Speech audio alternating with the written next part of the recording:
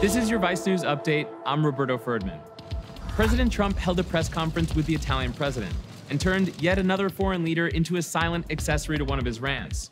This one was about Syria. If Syria wants to fight for their land, that's up to Turkey and Syria. Trump's not my problem approach could undermine his Secretary of State and Vice President. They're heading to Turkey to negotiate the end of its war on the Kurds. It's a good time for Mike Pompeo to get out of D.C. His former top aide is testifying before the impeachment inquiry. He's expected to say that he was driven to quit by administration officials who kept undermining the work of professional diplomats. Hong Kong Chief Executive Carrie Lam tried to get back to business with a major policy speech, but pro-democracy lawmakers managed to shut her down, forcing Lam to retreat to a secure location and finish the speech on video. NASA says the first all-female spacewalk will take place this week. It was supposed to happen back in March with another female astronaut, but NASA didn't have the suits on board to fit both of them.